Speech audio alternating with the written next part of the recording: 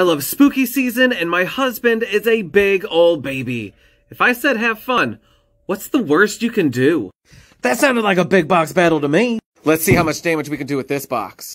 First up is the new 2023 Hope This Year Sucks Less calendar. Nothing is scarier than at the beginning of the new year buying a new gym membership that you're probably never going to use. Jump scare! And it looks like you're one of the first ones to get the brand new Ouija board gaming mat. I mean, depending on who you are, this could be scary. And again, for this box, gotta make sure everything goes on this one side, and we keep that empty. I got plans. A Foodies and Booties coloring book, dead inside, sticky pen. I need an adult keychain.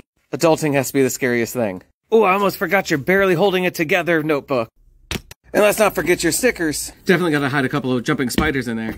Gotta pack a couple of these underneath here, just to pop out at you. Thank goodness this isn't going overseas. I don't think this would make it past custom. But it does need a couple of jumping spiders in there. And if that wasn't enough, opening the box with this thing in it should be pretty scary.